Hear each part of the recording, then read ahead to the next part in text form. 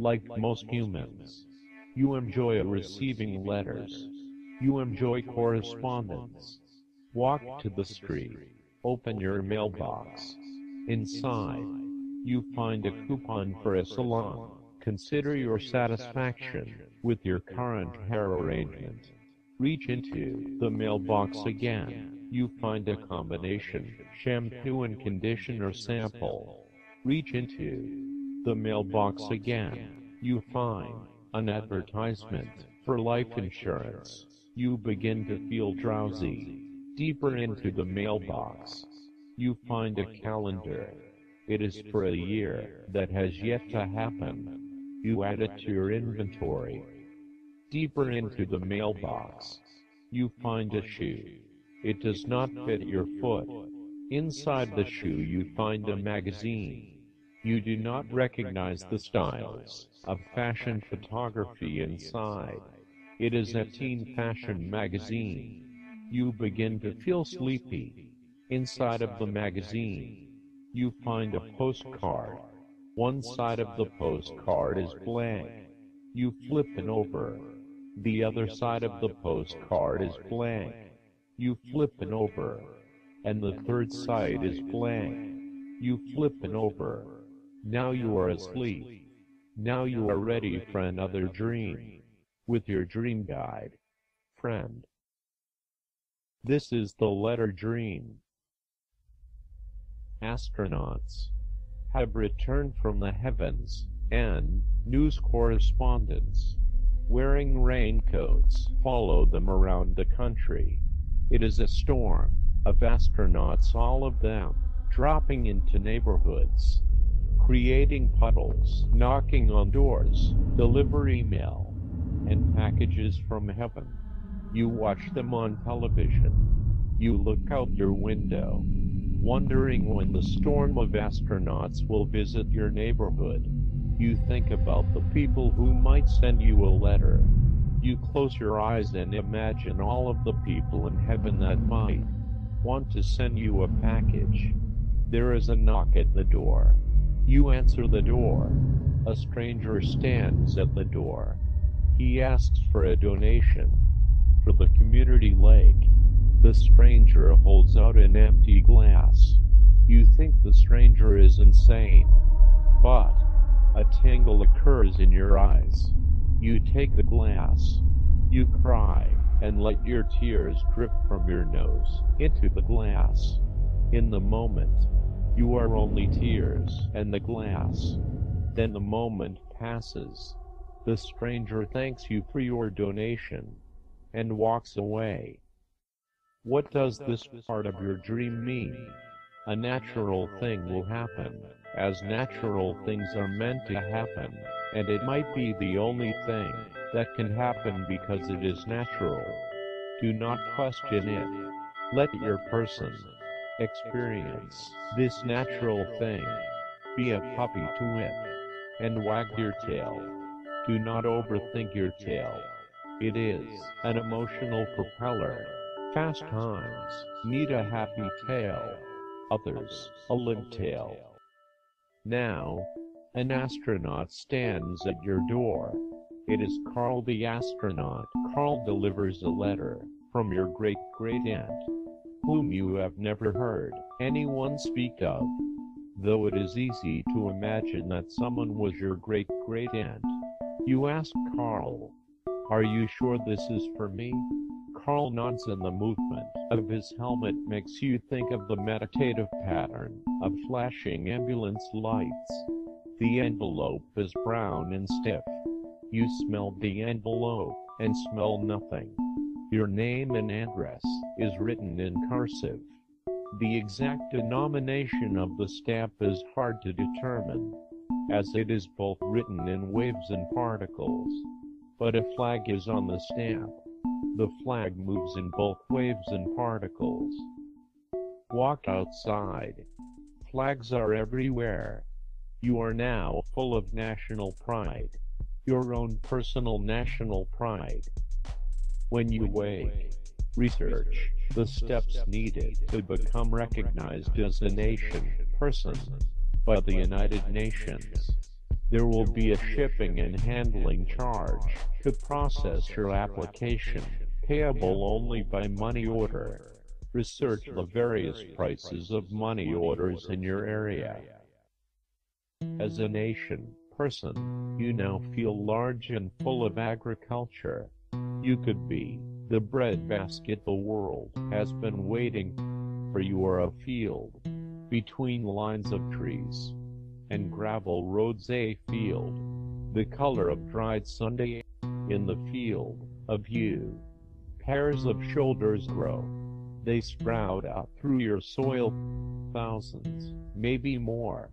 It would take a day to count them all. They are more than crops, they are shoulders. They grow with necks that slender upward to a point, then curl down with wide fan-blade leaves.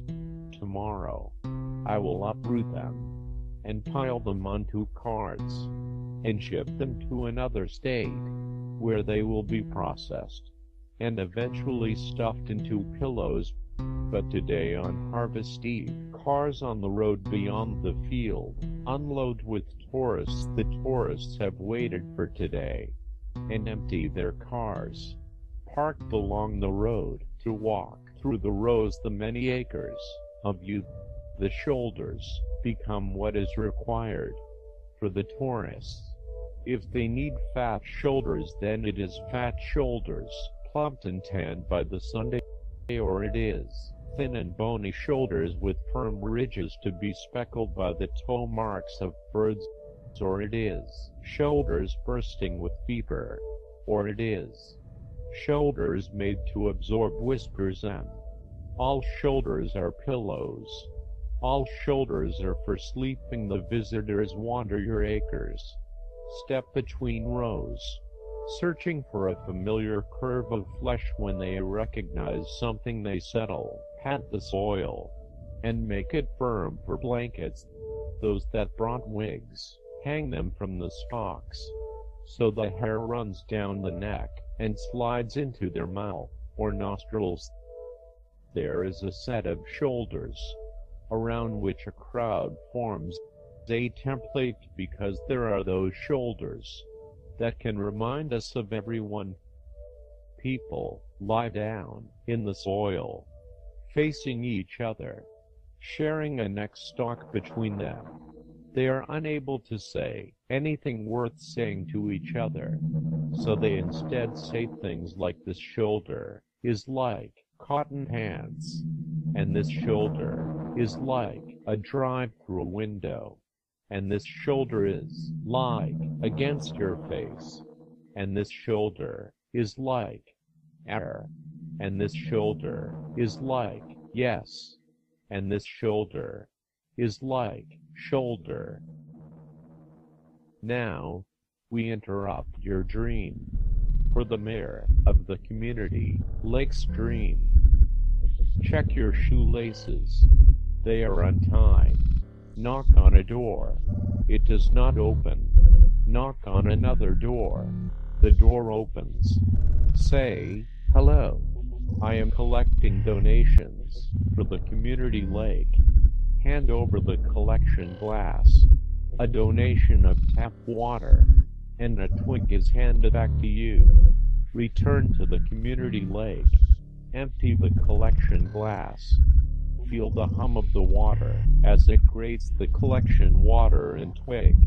Check your shoelaces. They are tied. Watch the lake water conduct a ceremony for the collection water and twig. Notice a bone asleep on the bed of the lake. Remember the mayor of bones. Watch the collection water become lake water, and the collection twig become a lake twig. Feel blessed by the invention of ceremony. Now, we return to your dream of you as a field. When the sun yawns, I bang on a metal bucket. I walk between the rows of shoulders. The sound of my drum is short and falls around your soil. I bang above sleeping heads, waking the people who rise and collect their draperies A haze collects in the air, dirt dropping from the tourists' clothing. As they shuffle back to their cars, some of them cry. As they leave, some offer money to stay the night or to let them dig up the shoulders next year. I tell them we'll be here soon enough. In the dark, I wander the field and look for you. I dig you up and look for a shoulder with deep bridge, like a clavicle, letting moonlight swoop down toward the soil. That is where I lay your head for the evening. You press your face tight into the shoulder. The ridge of your nose flattens against skin, still warm from the sun. You smell wax and smoke, and think of emergency candles kept in the kitchen under the pot holders, wide and thick, falling out of the box like chalk. Singed wicks leaving black lines on your palms. Tomorrow, in the morning, when you rise, you will need aspirin and coffee. You will need to stretch your back straight from sleeping on the ground in your dream. Do not clean your fingernails. Keep the dirt there for the day. It will help. Dream dirt is fortunate and denotes that you will soon enjoy a visit from a long-absent friend. Now, you remember the letter you received from your great-great-aunt. You remember that you still haven't read it. The envelope is brown and stiff. You smell the envelope and smell nothing. Your name and address is written in cursive. The exact denomination of the stamp is hard to determine, as it is both written in waves and particles. But a flag is on the stamp. The flag moves in both waves and particles. You open the letter. It reads, "Dear you, if no one told you how beautiful of a bean you were today, then I am telling you right now that you are a beautiful bean. Now, you are a beautiful bean in a coffee cup of soil. I water you, then place you in the sunlight. You become a beautiful bean plant. I transplant you into a pot because you grow into a beautiful bean plant too large for a coffee cup. You thank me by growing more beautiful beans of you. I thank you and run an experiment on the beautiful beans you grow. One of your beautiful beans becomes the control bean. I whisper thank you to the control bean every hour. One of your beautiful beans becomes bean 1. I whisper I love you to bean 1 every hour. One of your beautiful beans becomes bean 2. I whisper you are beautiful to bean 2 every hour. The experiment is a great success, and the beautiful beans grow into beautiful bean plants. I pick beautiful beans from them and repeat the experiment for each plant. You are every beautiful bean plant. I wake up in an indoor potted field of you. You are every beautiful bean, and I give you away to my neighbors and other members of the community in handfuls. And now you will need to speak to 10 beautiful bean plants, and then you will wake up to be a beautiful human being in the world. You say to the first bean plant, you are made of an amount of string I can't count, but want to wad into a knot. And to the second bean plant, I think about the walls of your face. And the third plant, I now wish windows everywhere for you. You begin to awake. At the fourth bean plant, you say, stay awake for cool architecture. At the fifth plant, you say, I will fill every square of the waffles with preserves and think of you. At the next plant, I want to sit with you in my office and listen to a thunderstorm meditation CD. And to the next, you say, in your garden, by yourself, remember the solid golden core at your center. You are almost awake now. To the eighth plant, you whisper, throw your little hands up and watch them fly away. And to the next plant, there are lenses, there are lights. To the final plant, you have made it. You stand taller now. You are full of the accomplishment. But you are the final plant and all of the plants. Now, you are awake. Now, you are ready for another day. This has been the Letter Dream, with your dream guide, friend. Dream guides are written and recorded by Chad Redden.